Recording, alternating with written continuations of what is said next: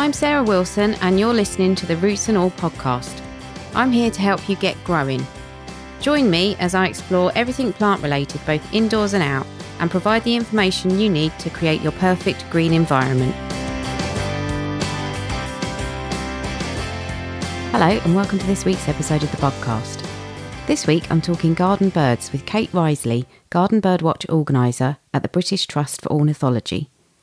Kate talks us through the trends that have occurred in our garden bird populations over the past 40 years, what and when to feed them, diseases that are on the rise, and how you can attract more birds in your garden.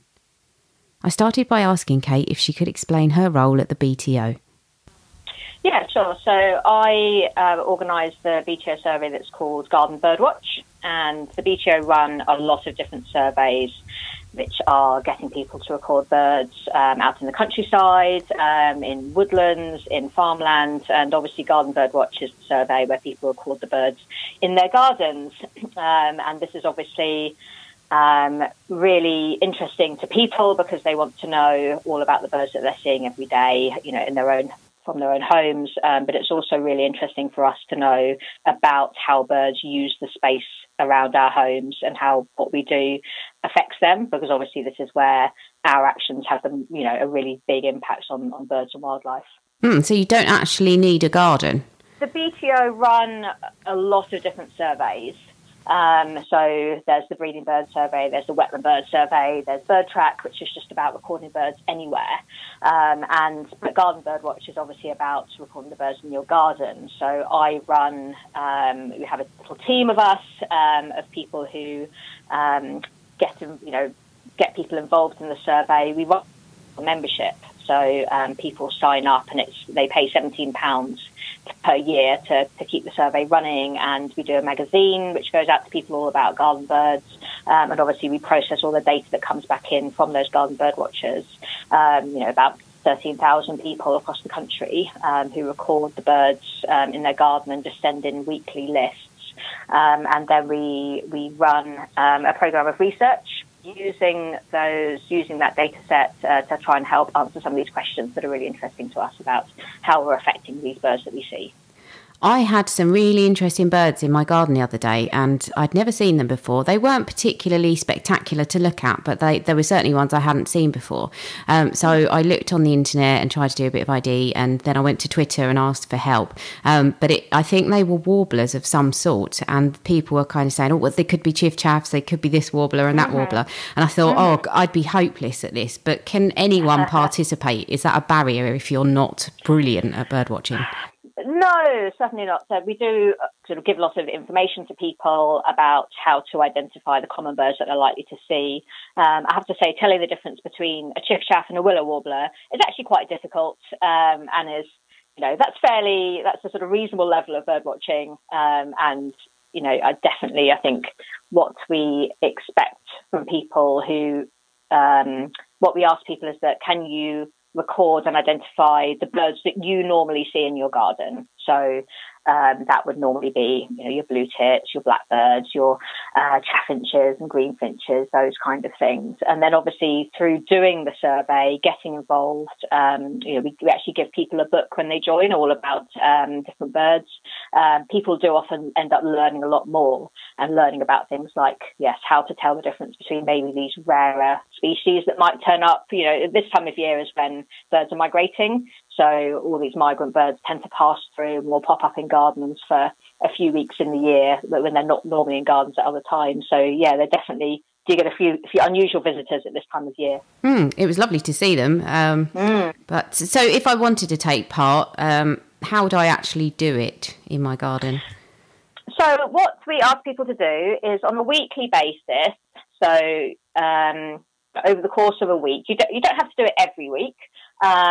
But a lot of people do it every week, or you can do it as and when, but just send in a list of the birds that you've seen that week. So you start the week on a Sunday, and as you go through the week, you might record the birds that you see. If you want to give a bit more detail, you can tell us how many you see together at one time. So obviously, if you see one blackbird every day, you won't count 7 blackbirds over the week, you'll just count it. You only saw one at a time. Whereas if you see 4 goldfinches together on a feeder, that would be 4. So that's the maximum that you know are in your garden at any one time.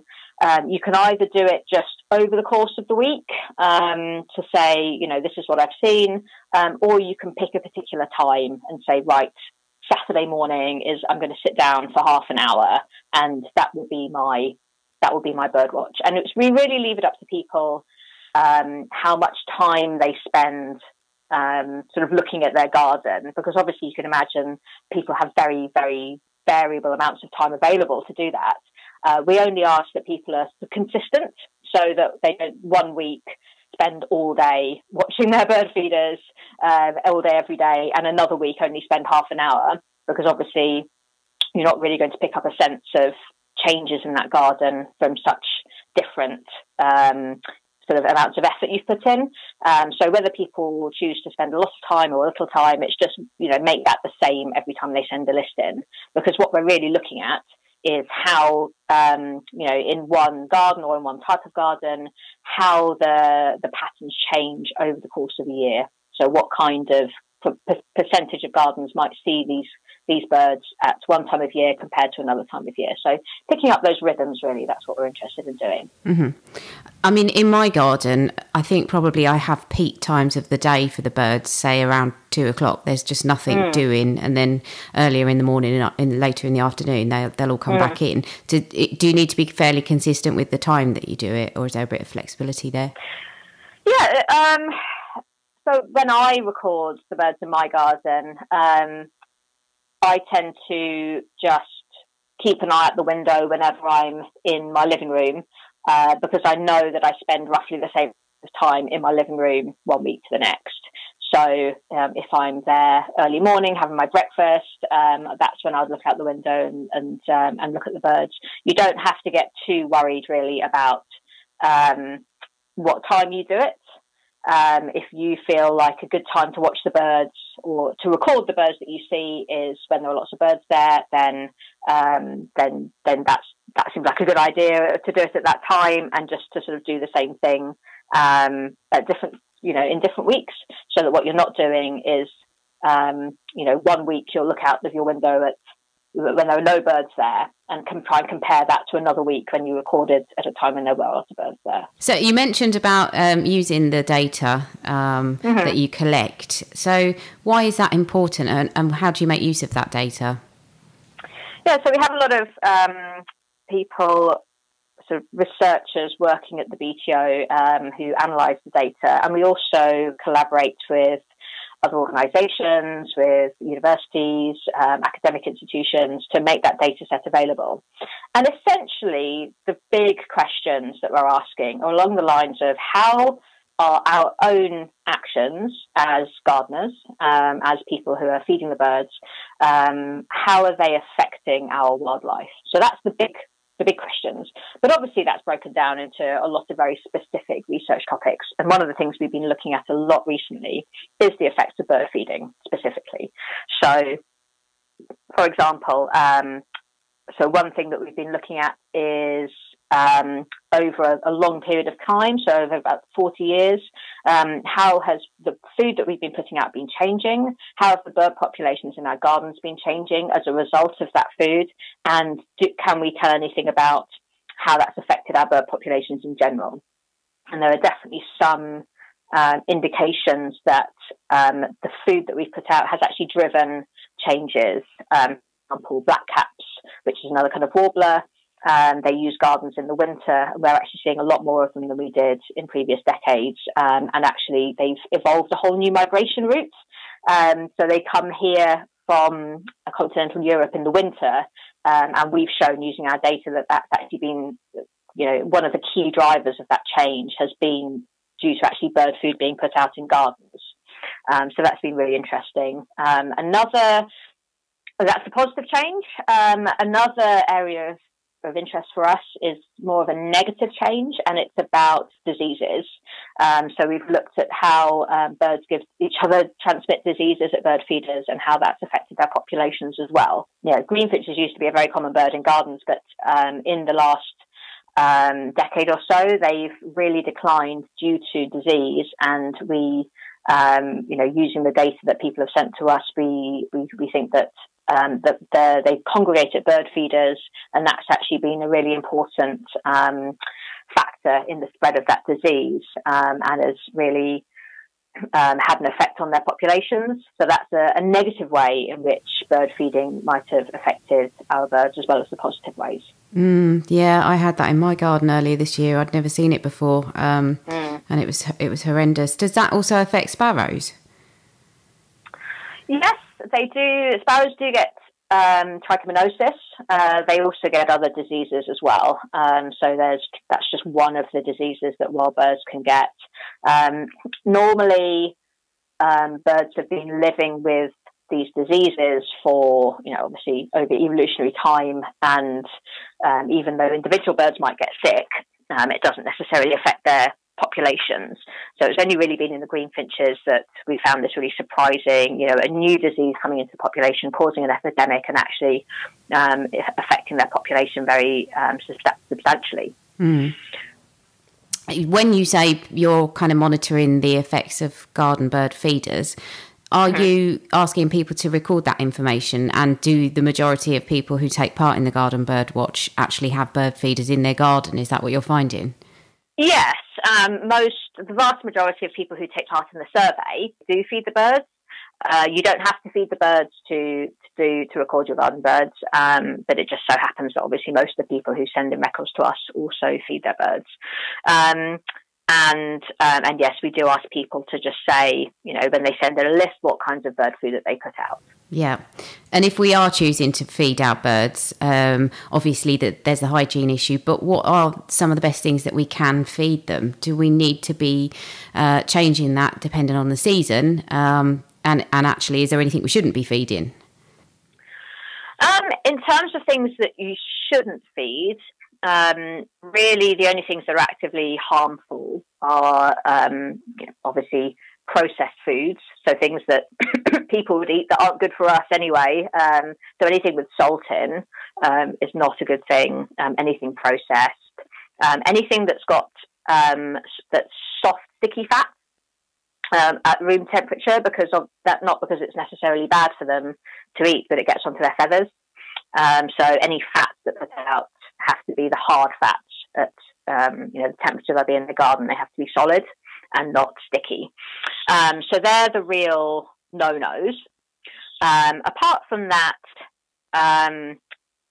really the things that we tend to focus on now are seeds, so natural seeds, so sunflower seeds, Niger seeds, and anything that's sort of quite energy rich and quite close to their natural food source. Peanuts, they're always a safe bet.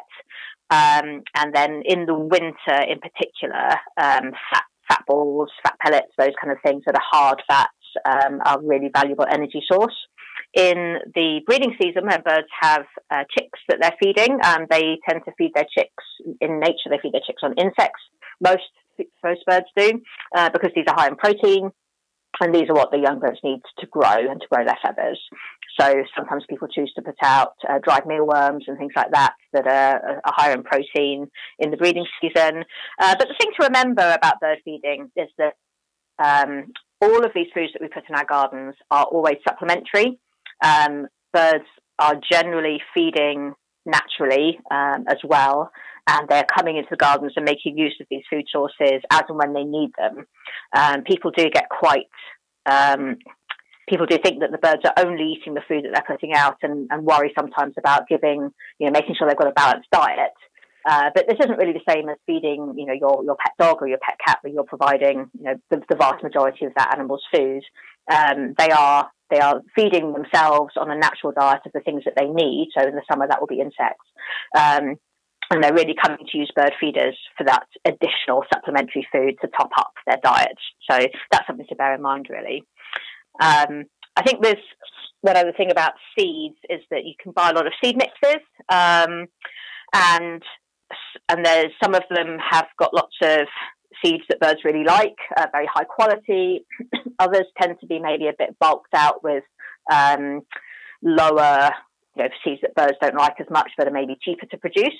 And so really the way to assess this is when you feed the birds, do they sit on the feeder just throwing it all out onto the floor and only picking out 1 or 2 bits of seed? Or do they eat most of what's in the feeder? Because obviously it's a bit of a waste of money if you're putting the food out and it's got lots of kind of bulky cereals that they don't really eat. That's not really it's not harmful to the birds, but it's just something to be aware of if you're buying a seed mix.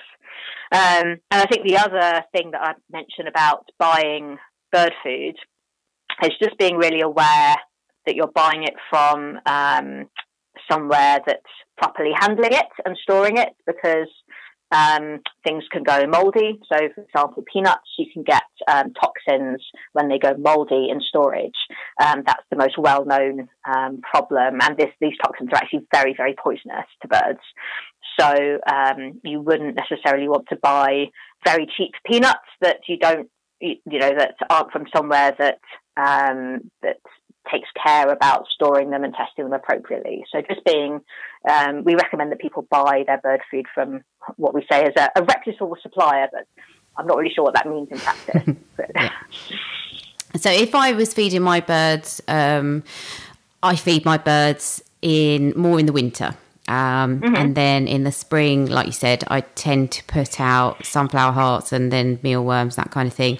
And then in the summer, I don't put as much out because it got to the point where I didn't think that they were visiting the feeders as much. But then I worry, have they come to rely on me a little bit for food? And if I stop and start, am I causing problems there? Yeah, our data would definitely suggest that this doesn't cause any problems. We see how birds come into gardens to use feeders when they need them, and then they don't come into gardens when they don't need it. And birds never lose the ability to forage on natural foods. I would say really you get these crunch points in the winter when maybe everywhere's frozen, it's extremely cold, birds have extremely high energy use just to stay active, and that's when they might really need that extra food source just to make it through the day. I'd say in the summer, as a general rule, you don't really get to the point where birds are hanging on to survival in that way, and so need that extra bit of food. So no, I wouldn't worry too much about whether you put out food or not on a particular day, if the weather's nice and warm, because birds they'll learn about the different food sources and they'll use it if they need to. Mm-hmm. We touched on it slightly earlier about the kind of diseases that birds can pick up at feeders. I think good hygiene around your bird feeders is something most people know about. Is there anything that you can add to that? What should we be doing, and what indeed should we do if we do find sick birds? Yeah, so yes, you touched on hygiene, and obviously making sure that your feeders are clean. And the other thing that you also touched on is about maybe if you put food out and the birds aren't taking it, that's something to be aware of, because you don't really want to leave food uneaten in the feeder for days and days at a time. So always putting out the amount of food that's going to be eaten within a couple of days maximum. So really tailoring the food that you're putting out to the rate that they're eating it at the time. Another key thing about hygiene is also to think about the area where the feeders are, because obviously you can clean your feeders, but you can't really clean ground underneath them. And if that sort of dropped food is building up on the ground all the time and it isn't probably an area that you can clean, possibly if it's on paving slabs you might be able to clean it, but if it's over soil you can't clean it. So if that's the case, it's a really good idea to rotate your feeders around to different areas of the garden, or have several feeding spots and stop feeding at different spots at different times, just to give that area on the ground a bit of a break, because that's where birds can really transmit diseases to each other, or diseases can build up under the feeder. So that's something to that it would be really good if more people were conscious of this good practice.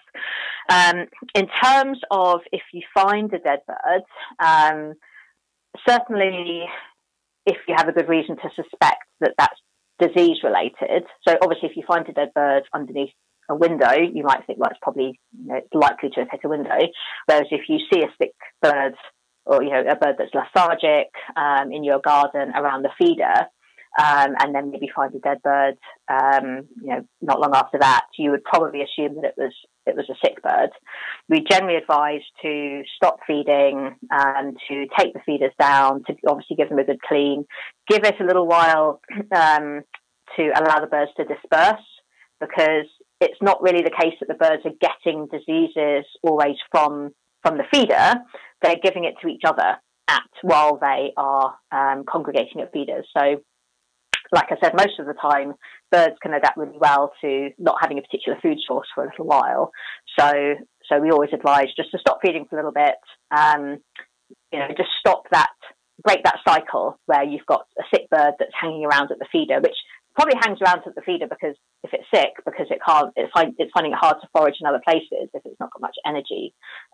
So it's really, try and break that cycle of the birds transmitting it to each other.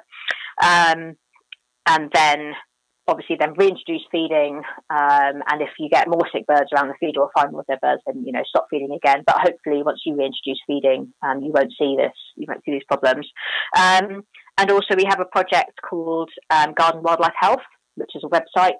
And on that website, people can submit records of any birds or animals that they've seen. So it's not just birds. We collect records for amphibians and reptiles and hedgehogs and all these other things that you might see in your garden. So you can report anything that you've seen, and you can also, if you found anything, a dead bird, you can actually say that you have a dead bird, you found a dead bird, and then these reports go off to the Zoological Society of London, the wildlife vets there, and they might request the carcass. Mm-hmm. Obviously, if it's not been too long, and they obviously get back to you straight away and say, okay, please send in the carcass. I would say it's very important not to send a dead bird to anyone unless they specifically ask for it, which is just a good rule about life in general, I think. So we definitely don't want people sending in birds without, if they're not expecting it. Unsolicited birds, no. Yeah. So many in my time I've had. But yes, you can say to the vets at Cell that if you found a dead bird, and they will say, okay, if they think it's worth investigating, they can ask for you to send it in to them, and then we'll then do a post-mortem, and obviously they'll report back to you to say the cause of death, if they can find it out, particularly if it was a specific disease. They can then give you very specific advice about what actions to take. So if they say it was this disease, or if it didn't look like a disease, or what the cause of death was, then obviously that will help you decide how to deal with, what actions to take in your garden. And also, all this information is collected and collated together, and so we can get a picture. We can monitor outbreaks of disease across the country using this method. So we do ask people to, even if they haven't found a dead bird, and they've just seen signs of disease in their gardens, to report it on the Garden Wildlife Health website, because that's really useful for us. Okay. You did actually talk about their windows there, and they are awful things sometimes for birds, and I think probably mirrors in the garden are a problem. Is there anything you can do to stop the birds flying into windows? Only really the very common sense solutions. Don't put a feeder very close to a window. Just make the birds, give them the best chance possible to not fly into the window by, for example, making sure that there's things around the window. So maybe if you can put things inside the window, try and block any line of sight through the window to another window. So because what birds will try and do is, if they can see sky through a window, they'll think that it's an open space, so they'll try and fly straight through it. So it's really hard. It depends on the layout of your room, but try and avoid that situation. Yeah, putting things around the outside of the window, maybe sort of plants or shrubs that maybe birds would fly onto, because obviously if a bird is very close to a window, they can see it. tends to be when they try and fly at the window from a distance. They can't tell when they start to fly towards it that there's something there. So just trying to break up the environment, both inside the window and maybe directly outside the window, and not putting a feeder. So a feeder actually on the window is sometimes okay, because obviously the birds are close enough to be able to see that it's a pane of glass. It's when you've got a feeder maybe, 2 meters away or 3 meters away, it's close enough that that they're close to the window, but far enough away for them to get a bit of speed up. So trying to really have the feeders, quite far away from the window is the best advice, really. So if we don't want to necessarily put out bird feed or feeders of any sort, can you think of sort of 1 or 2 top tips, especially for people who enjoy their gardens? What would be your best bet to get more birds into your garden? So a couple of top tips, really. The first one would be having, obviously, berry producing sort of bushes and plants. So rowan, a lot of cotoneaster bushes, anything that's got berries, apple trees, any kind of fruit tree, really. So these will attract birds in the autumn and winter, especially if you then leave, obviously, the fruits to fall. So that's a food source for birds. Obviously, water. This is very much a common sense thing. If you have a bird bath or any kind of watery feature in your garden, that's going to attract the birds. I'd say the thing that is perhaps a bit that springs to mind slightly less is just having very dense vegetation structure in your garden. So really thick evergreen. I mean, the best thing really is ivy. And I know a lot of gardeners maybe don't like ivy, but ivy is just an amazing plant for birds because it just provides, they want somewhere to hide, they want somewhere to shelter. In the winter, they need these structures, they need these shelters, and in the breeding season, they use them for breeding. And ivy also has the benefits that you've got those very late flowers that are amazing for pollinators. And so you get a lot of insect life in your garden, which is obviously amazing that it's a food source for birds. And then you've got the berries as well. So that kind of really thick structure, climbers, anything where the birds might nest and hide is really a great thing to have for birds. Yeah, definitely. Well, I'm a fan of ivy all round, really, so that works for me. So you were talking earlier about a few of the trends that you'd spotted. So just to finish up, could you maybe give us a sort of overall view of maybe the past 40 years and what trends you've seen? Oh gosh. Yeah, just to summarise the last 40 years, if you could, in a couple of sentences. 40 years.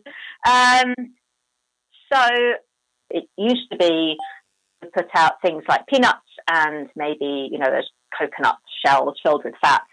And those really only appeal to a very few birds. So you'd get your blue tits and your great tits. And that was what people thought of as garden birds. Whereas over the last few decades, people are putting out such a wide range of foods and more natural kinds of seeds, and that's appealed to things like greenfinches, goldfinches, redpolls, all of these things that weren't really garden birds in the past, and now they've really adapted to using gardens, using human food sources. At the same time, we've obviously seen a lot of declines in things that used to be garden birds, and one that springs to mind is spotted flycatcher. A lot of our migrant birds. So you touched at the start on these warblers that you'd seen. So you've got chiffchaffs, willow warblers. Obviously, we've got swallows and swifts and house martins and all these things that we're used to seeing around our gardens. And a lot of these birds that migrate tend to be in trouble, and we're seeing those big declines in those. So that's not the not a great thing to see. Obviously, it's very sad. There are things we can do to help in terms of providing nesting sites, for things like house sparrows, which are declining, for things like house martins. It's very difficult to convince swifts to nest in buildings, to nest in new sites, but providing swift sites is something that people can do. So those are some changes, things that people can do around their homes as well. Mm-hmm. Can you also answer a question I might have about magpies, which is I have people who sort of talk to me about magpies and they say, oh, I hate magpies, they eat all the songbird chicks. And, is there any truth in that, or are they just opportunists that are kind of proliferating because there are other birds declining? So there's truth in the fact that magpies do obviously eat chicks. That is one of their food sources. So if you really don't like the fact that they do that, then that's obviously a valid reason not to like them, because that is something that they do. There isn't any evidence on a national scale that increases in magpies or sparrowhawks, all these other birds, are driving the population declines of smaller birds. We actually did some research a few years ago where we looked at, on particular, we broke it down to particular sites, and there was no evidence that at a site level increases in birds such as magpies would actually make smaller bird populations decline. So the fact that magpie populations have increased and smaller birds have declined, and that's happened over the same time period, these are driven by different things. So we can't find any evidence to say that they are causing national scale declines in other bird populations. These are obviously, it is normal. It's very normal for nests of birds to be predated. Obviously, most birds make several nesting attempts in the breeding season. They'll obviously breed over, the course of many years. They expect, in an evolutionary sense, they expect that most breeding attempts will not be successful, and they are adapted to living with predator populations. This is the normal way of things. So that is normal. Obviously, it's not very pleasant, and if you see it happening, it's obviously quite natural to be upset by, if you actually see this happening in front of your eyes. But people tend to make a link between what they're seeing in front of their eyes and national population declines, and we've not found that link to be there. Okay. Good, thank you. I like magpies, so I'm pleased to hear that. Brilliant. All right, well, so Kate, if people want to join up to the scheme, to Garden BirdWatch, how would they go about it? Yeah, so they can go onto the BTO website, British Trust for Ornithology, and just search for the BTO, search for BTO Garden BirdWatch, and they can go onto our website and join in. They could, like I said, it's £17 for the year, but you do get a book, a really great book on garden wildlife when you join, and you get a magazine, and you get to start entering the data on your garden and joining that community of garden bird watchers. So people can join online, or they can give us a call.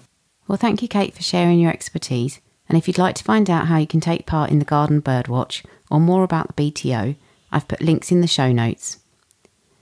Kate would like to credit the following people with the research she mentioned. The black cap migration research and research on the effect of bird feeding was led by Dr. Kate Plummer at BTO. The garden disease research was led by Dr. Becky Lawson at ZSL. The research on how predators affect bird populations was led by Dr. Stuart Newson at BTO. Thanks very much for listening, and I'll catch you next Tuesday.